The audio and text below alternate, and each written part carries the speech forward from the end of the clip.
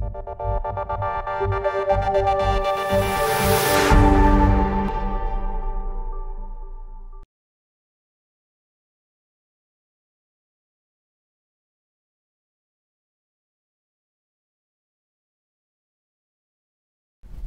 ladies and gentlemen, my name is Dr. Unnikrishnan.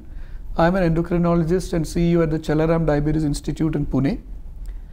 So I'd like to say a few words about the use of statins in diabetes. There is a lot of controversy of how statins should be prescribed and which patient statins should be prescribed.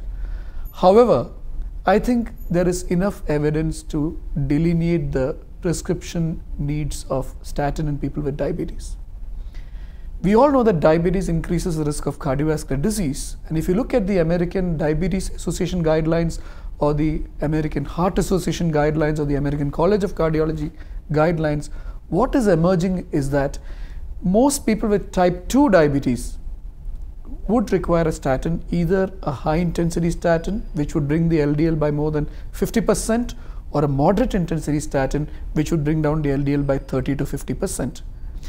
However, there is a controversy on the use of statins in young asymptomatic type 2 diabetes patients below the age of 40 who do not have risk factors such as smoking or family history of diabetes or hypertension or obesity. So the American Diabetes Association and the American Heart Association both discourage the use of statins in type 2 diabetes subjects who are young, who do not have any risk factors. Of course, there is no controversy about the use of statins in people with diabetes or without diabetes who have established atherosclerotic cardiovascular disease. Now, subjects who with diabetes or without diabetes who have established atherosclerotic cardiovascular disease would require statins long term. So therefore, how do we conclude on the use of statins in type 2 diabetes? I think low risk subjects at low risk of cardiovascular disease below the age of 40, I think there is no need to prescribe statins. Above the age of 40, all type 2 diabetes subjects would require a high intensity or a moderate intensity statin.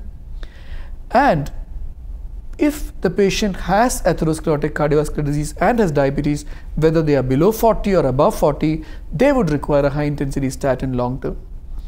There are a lot of media reports about statins and cholesterol, and that cholesterol being a myth. I'd like to say that there have been several randomized controlled trials of statins, and statins have conclusively been shown to reduce the risk of myocardial infarction and cardiovascular disease in patients with pre-existing atherosclerotic cardiovascular disease.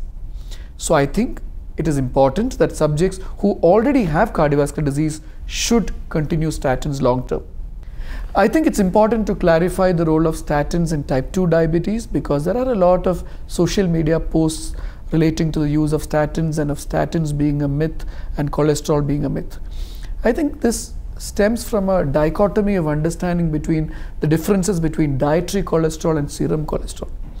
Intake of dietary cholesterol may not be as problematic as one thought it was, because very few foods actually contain cholesterol, and increased intake of dietary cholesterol would increase the bad cholesterol, which is LDL, but it would also increase the good cholesterol, HDL, keeping the ratio normal.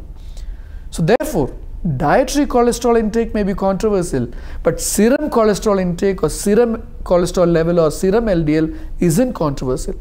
Serum LDL is directly linked to cardiovascular disease, and reducing serum LDL with diet, exercise and statins in appropriate doses in people who really need it and benefit from it, I think is important to protect the millions of people who suffer from diabetes and associated cardiovascular disease.